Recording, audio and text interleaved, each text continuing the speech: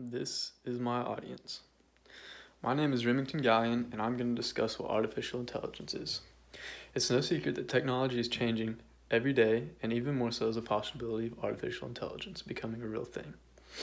When talking about the possibilities of artificial intelligence, it is important to know what artificial intelligence is, what are the pros of it, and what are the cons of it. What is artificial intelligence, or most commonly known as AI? According to the dictionary, AI is a theory and development of computer systems able to perform tasks that normally require human intelligence. Some examples are self-driving cars, robots that can defuse bombs, and cyborg limbs. Cyborg limbs are when someone gets a limb amputated or loses a limb and they replace it with a robotic limb. According to Yoki Matsuka from the Nest Company, these limbs will be able to communicate with the brain and allow that person to carry out specific actions with the cyborg limb.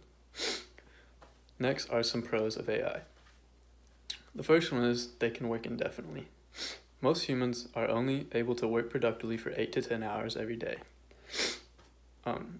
AI can operate for an indefinite amount of time as long as there's an available power source and the machine is properly cared for.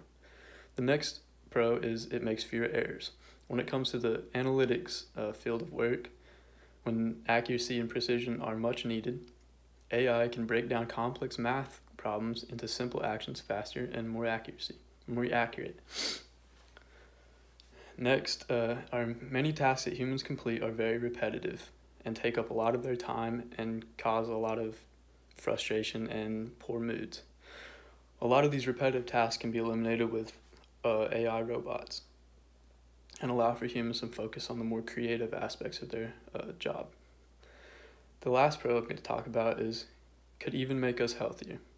We can use AI to establish healthier eating habits or to get more exercise. It can be used to diagnose certain diseases or recommend a treatment plan for something already diagnosed. It may even assist physicians in surgeries one day. Next is the cons. The cons of AI, it comes with a steep price tag. New starting builds of just basic AI system can be upwards of $300,000 according to vitana.org. It will reduce job employments for people. It could replace, as I said, it could replace most jobs with repetitive tasks. In the US, it is predicted that it will create 500,000 jobs. While that sounds nice, on the other end of the spectrum, it will cost almost 900,000 jobs for people. It can be very inaccurate. This problem lies within the communication of human to machine. These machines will translate words, not the intent of words. Without a trained human translator, the machine may cause more problems instead of fixing them. The last con is it treats humans as a commodity. While most big businesses already treat humans as a commodity, this could be even more unpredictable for AI, as they do learn quickly.